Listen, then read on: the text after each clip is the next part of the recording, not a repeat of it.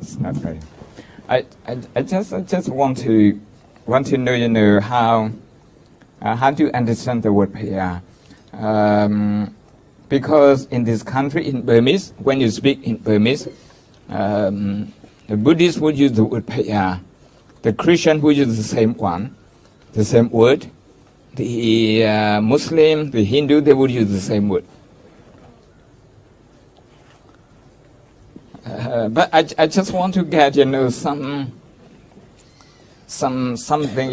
who understand, I mean, how do you understand the word prayer? When you hear the word prayer, what do you understand? It has power. It has power, okay. You associate the word prayer with magical power. Okay. Any other? What about you? To pray. To pray. Okay. Buddha. Okay. You mean prayer means Buddha. You mean okay. Somebody to pray to. You associate with prayer with magical power. Okay. Magical power. The younger one, okay, how do you understand when you hear the word prayer, when mommy says the word prayer or grandma says the word prayer, how do you understand it? Prayer means also like God. Like God, okay, good, okay. Now another definition. Any? What about you to me?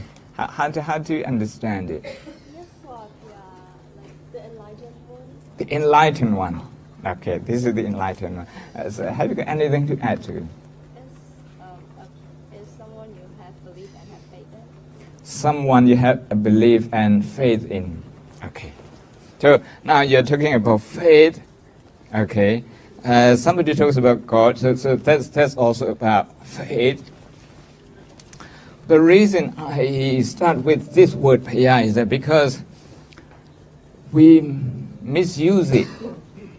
In the Buddhist context, the word prayer means something, and in non-Buddhist religious context, it means a totally different thing. In the Buddhist religion, the word somebody prayer, okay, it's not creator, it's not God. The word God, if you have read Bible and Quran, it means somebody who created the world, who has an overall power over your life, who designed your life, like that. If anything, okay, good or bad happened to you in your life, that's the will of God. That's the will of God. So somebody who has a power over you, like that. But in Buddhism, we don't believe in that.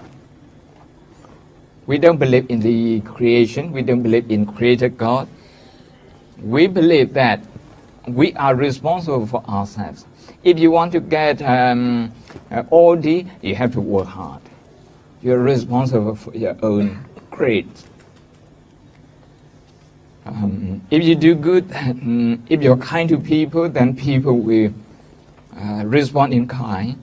But if you're nasty towards them, if you're nasty to a dog, a cat, or a human being, that will be reflected on you from other people's behavior.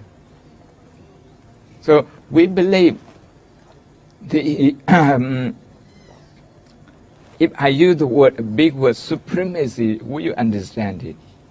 Okay, supremacy means top. We believe, okay, human beings are top. There's no one above human being. Do you think you are part of human being? I think you are. Okay, so you can do everything. Just like the boys, the girls can also do it. She used the word enlightened. That means somebody who is enlightened, that person never gets angry, never gets frightened. Doesn't matter what other people do. Meaning the person is very strong emotionally inside. that kind of person. No more negative reaction, no more automatic reaction in their mind. So that person is what we call enlightened person. Enlightened person. So be careful when we use the word paya.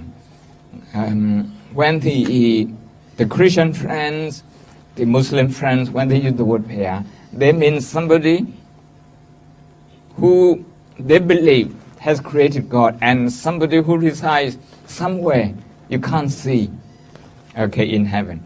But in our case, what we call paya, somebody called Buddha, is a Buddha. That's the proper word. Buddha Nyaswa Paya. If you see in Burmese, it's better to add the word Buddha. Buddha Nyaswa Paya. You use the word Nyaswa Paya.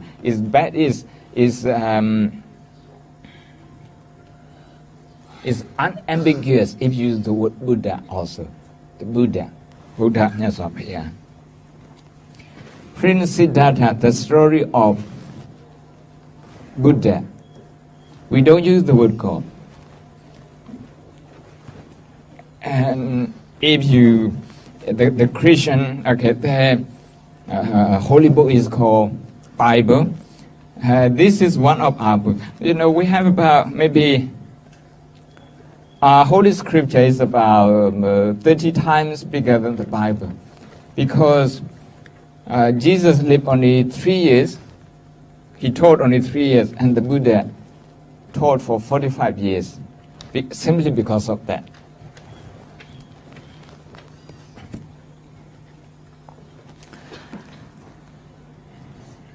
Have you ever heard of the word DIY? Anyone has heard of the word DIY? No? Okay. DIY. In England, there's a big store called DIY. DIY means do it yourself. Do it yourself. You buy something from the store, you have to assemble yourself. You can buy a chair, you can buy bookshelf, you can buy many things, many different types of machine. But you have to assemble yourself. You have to operate it yourself. That's called DIY store. Buddhism is like a DIY store. Meaning you have to rely on yourself. You have to rely on yourself. Okay? DIY. If we do something good, then we are going to receive the results of that, the good reward. But if we do something bad, there will be consequences. That's what we call kandiya. Usually, when you see in Burmese, there is misunderstanding about kandiya. People think you get something good, maybe a jackpot or winning a lottery, without doing anything. They would say that kan counter. That means you have a very good good karma. But the Buddha says karma is your intention. Your intention. If you have good intention towards your friend, that means you are doing good karma. That's the. We have this in our hand. We have this in our hand.